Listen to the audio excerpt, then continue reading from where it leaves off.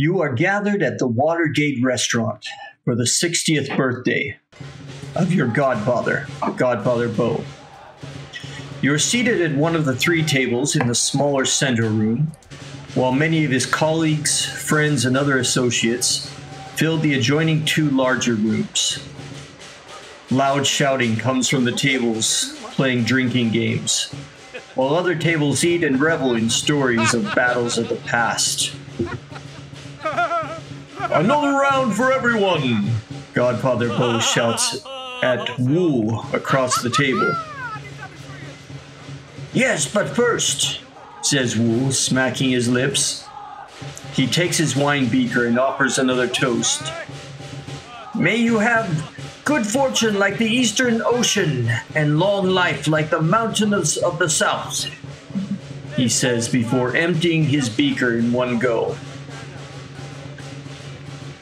Godfather Bo's 2 burly lieutenants are sitting at a small table in the next room on the 2nd floor of the restaurant, situated on the waterway that crosses the city of Yunping from north to south. Its 2nd floor window offers a splendid view of the evening sun, setting beyond the western city wall. The sounds of boisterous applause comes up from the main floor below. The opera troupe this night has just finished another riveting number. It's that troupe of actors that came here 4 days ago. They perform acrobatics and at night they stage historical plays. I set them up with living accommodations, Godfather Bo says with great pride in his voice. A small boy of about 8 turns somersaults with surprising agility on the stage below. 2 other actors, a tall, lean man and a sturdy woman, stand on the right of the stage with arms folded. There's also a young girl squatting by the side of a bamboo box, evidently containing their props. On the top of the box is a low wooden rack. 2 long, shining swords are laying across it, one above the other. All 4 actors wear black jackets. Wide trousers with red sashes are wound tightly around their waists, and red scarves around their heads. An older man dressed in a shabby blue gown sits on a chair nearby, lustily beating the drum held between his bony knees. Pointing down to a neatly dressed middle-aged man wearing a black gaze cap, Wu says, "I've never seen that tall rogue before. He must be from outside the city." Looking down, you see that the man Wu is pointing to staggers towards the young girl on the side of the stage.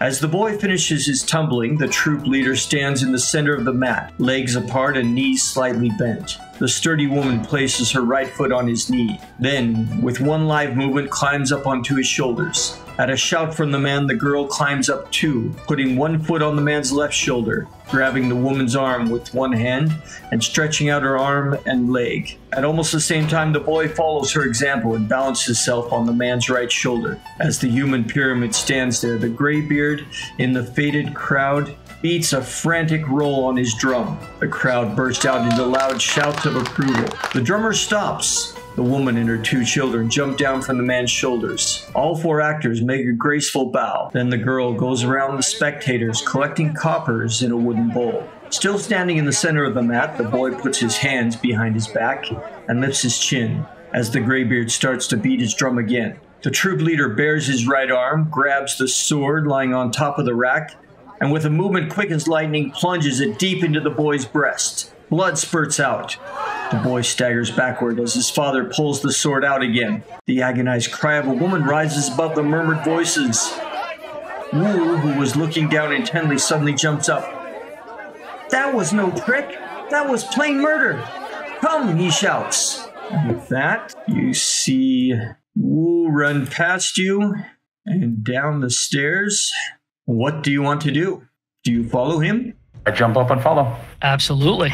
I make sure I have a weapon with me first, then I follow. You do have your weapons, your normal weapons at your side, even though this is a social gathering. You are sure that something will usually happen to this restaurant. You also know that even though it's your godfather's birthday, he is trying his best to avoid any serious casualties, as doing so might land him in jail again. All right. So land him in jail again.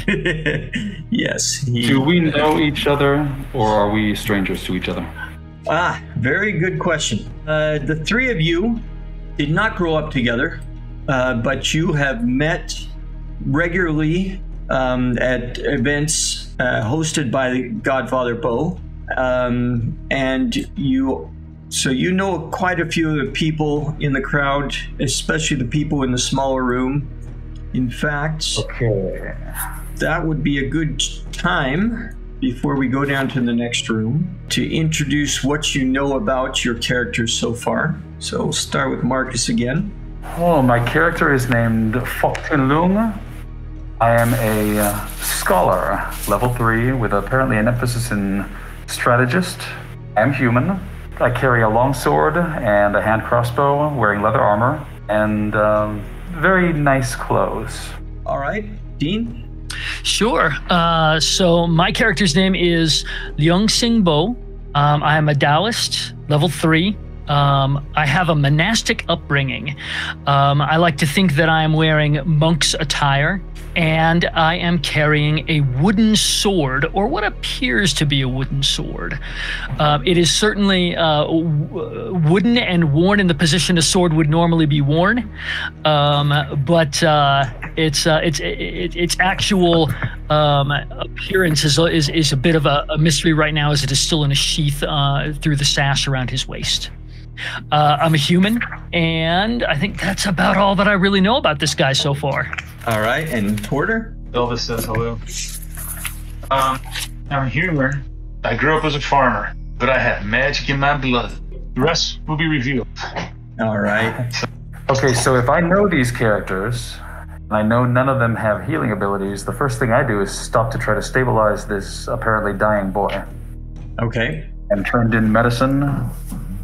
The stage is downstairs. You were able to see through the balcony, through the center of the building, down to the stage. So you come down the stairs to where the boy is on the stage. There are tokens here. The two parents and the boy is in the center of the stage here. So you come over to stabilize the boy. Why don't you give me a medicine check? Oh, almost a 20. 14. Okay. With your knowledge and training, you are able to quickly put some bandages around the boy and stabilize the bleeding.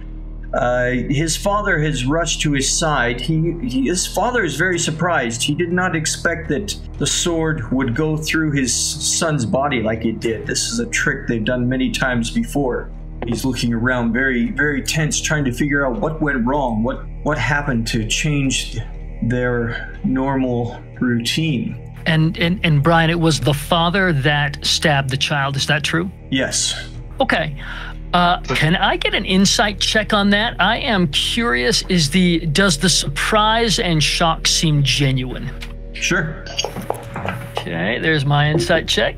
All right, yeah, the 21. Yeah, you can tell that he is genuinely surprised and concerned. He is not faking it at all. He did not expect that sword to go through his son like it did. And his wife starts looking around at the crowd. You see a lot of the patrons that were sitting at their tables have begun to get up and leave at the sight of blood. They know that when the first hit is taken, that more usually follows. So the people who were just here for dinner are rushing out. And there is the man that your godfather's friend that was referencing. He is still standing to the side of the stage, and let's give him this token here. And remind me, what did Godfather Bo say to the man at the side of the stage? How did he reference him again? So his friend Wu was said that there was this tall, lanky guy that he had not seen before who had moved up to the side of the stage during the performance. He kind of mentioned it just as an aside. He didn't really expect anything.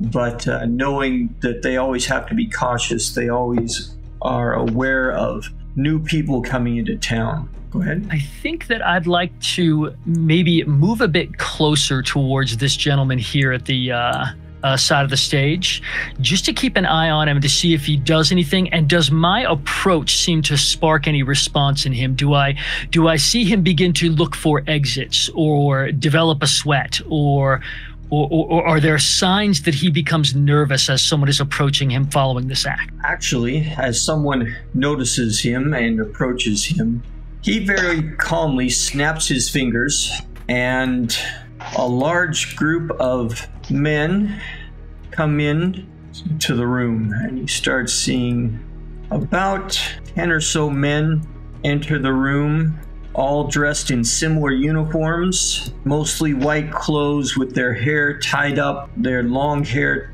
wrapped around their heads, and the token doesn't show it, but they are actually all wearing white masks around their faces. Is this a known, I guess for lack of a better word, uniform for a cult or the authorities? Yes, you do recognize these as members of the White Lotus cult, for lack of a better term that has been used too often, but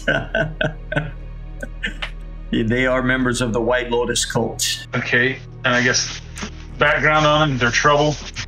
Yes, the White Lotus cult has been involved in trying to overthrow the current government. They are very dissatisfied with the state of the empire. They believe that the empire has been weakened and corrupted by magic that he does not understand. They are trying to raise forces and cause just enough trouble for a general revolt against the empire. Is my medicine are these completed? Yes, you have stabilized the boy on the stage. Okay, so do we need to roll initiative at this point, or just keep shouting out what we're doing?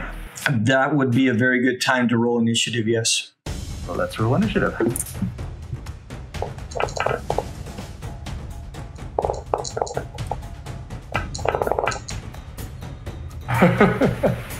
Natural 1. Less good.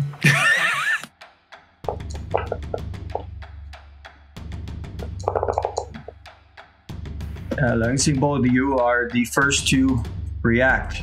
And Okay, so it has become clear that these folks are here for a fight. Do they have weapons? Can you tell me anything beyond? Are they armed, or do they have sheathed weapons? You know that they normally carry daggers with them.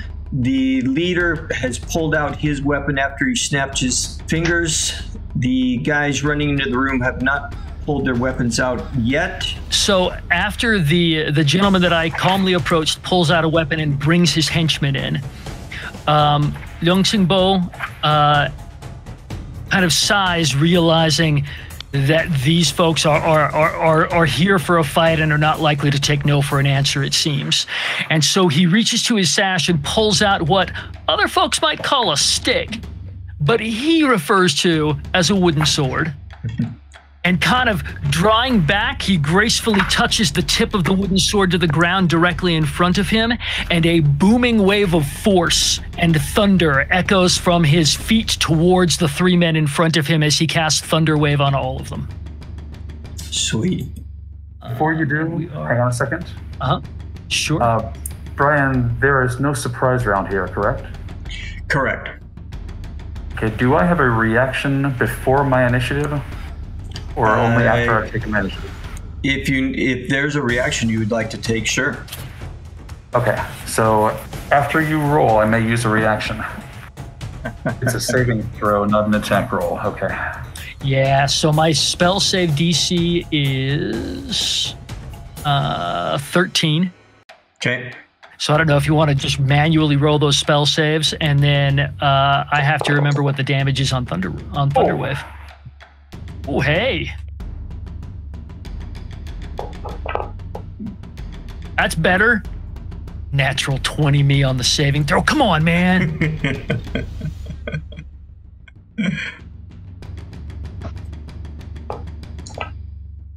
Okay. That's better. So the leader of the group likely to seems to do very well in evading your thunder wave. His two henchmen, however, are knocked onto their asses. And they should take some damage. Let me remind myself what the damage on Thunderwave is. All right, so Thunderwave when cast, 15-foot cube, so the three guys in front of me. On a failed save, each creature takes 2 die at thunder damage and is pushed 10 feet away from me. On a successful save, the creature takes half as much damage and is not pushed. So I will roll 2d8 for damage, and then you can apply / roll 2d8. There it is. So on a failed save, they'll take 10 points of damage. On a successful save, they'll take half, so 5. And then, having projected this sort of wave of thunder from the tip of my wooden sword out at these unruly gentlemen, I am going to... So we got a sorcerer and the other guy in the party. Marcus, what are you again? I am a scholar. Oh, a sorcerer and a scholar. So, okay, nobody particularly crunchy. So I am going to remain where I am and hopefully not take too much punishment from these guys as they come back. That's it for me. Okay, and that brings us to our first NPC, who steps up to you. Oh! He lunges his dagger at you, and you take a minor 1 point of damage as he scratches you with his dagger. Okay, the assassins, a lot of them are going to start surrounding you at the moment, but they don't take any further action. They just all move up and watch their boss do the work.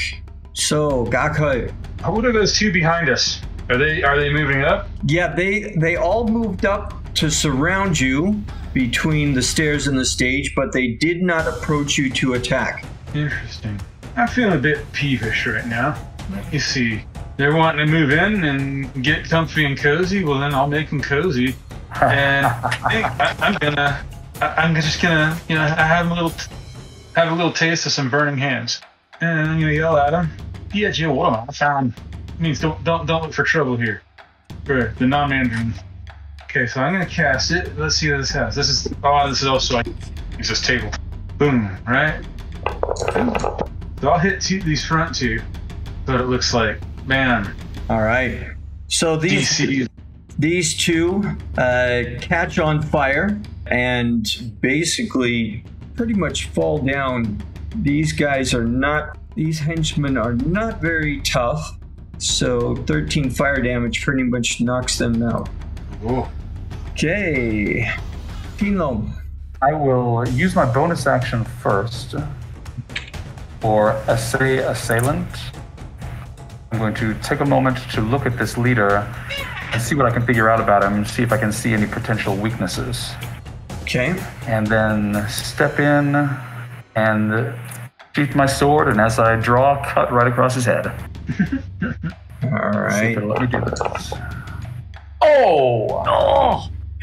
All right. As you do your best to evaluate his weaknesses from your training and strategy, and you try to lunge at him with your sword, and he dodges back at the last moment, making your attack completely ineffective. Next, there's this girl that named Wingwool, who has followed you down. You know her as a fighter who specializes in a halberd type weapon, Guando. Okay. And she rushes to the side of this guy, and taking the flat of her blade, and knowing that your godfather does not want to spill blood, Oops. she comes down and smacks this guy in the side of the head. And because she is very well trained in this weapon, she does D12 of damage. However, this hit is not very effective. This guy was prepared for a fight, and her moves, hitting him in the shoulder instead of the side of the head. So he's stumbles a little bit, but he still holds his ground. All right, next round, back to Liang Xingbo. I see the melee kind of erupt around me, kind of glance over my shoulder and see the burning hands that has just felled two of these assailants. Cast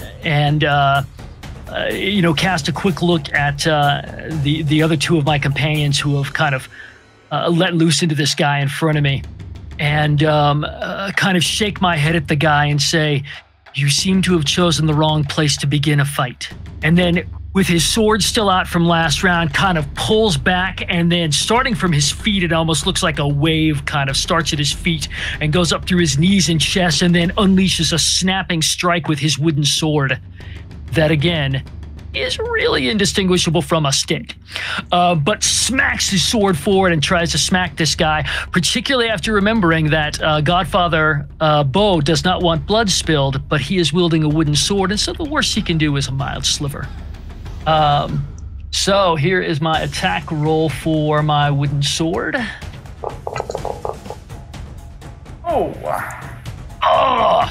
Oh, these rolls. I got the 20 to start with, and then it's been bad since. Okay.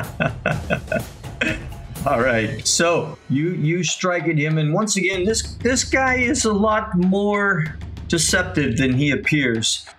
Quite more nimble on his feet. And he managed to dodge another blow from you. Seeing his dodge being successful, I kind of nod with some respect and then resume a ready stance, willing to continue the fight, and that's it for me. All right. Seeing that he is nearly surrounded, but still confident in himself, he turns around to the woman behind him, who he perceives as a larger threat. He takes a stab at her, but she easily blocks it with her long halberd. Not a contest at all. All right, the assassins hold their ground. For some reason, they are just surrounding you but not attacking. Gakai. I gotta look up what one of these bills does. Because if you're burning them, they're not bleeding, so I'm good to go.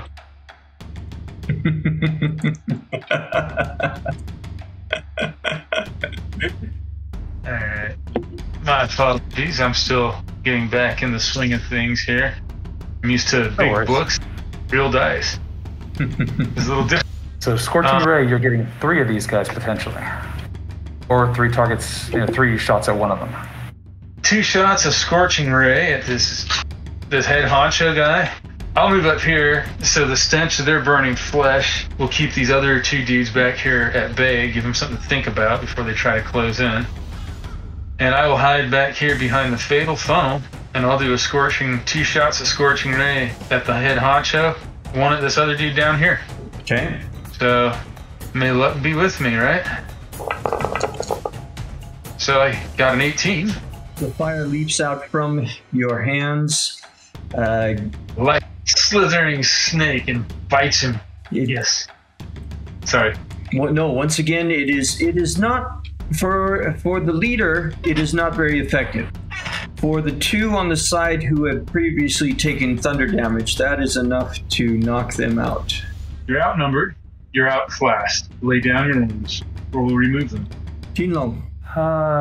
Yeah, I'm gonna stab him again, but I'm prepared this time. Good work on the not spilling blood, man. Good work on it. Nicely done. Hey, blood has already been spilled.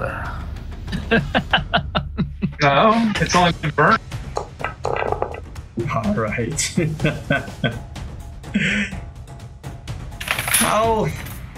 How does your sword end this man's life? Well, after completely failing the first time, I just come back around and bring it right down onto his shoulder, through the clavicle. All right.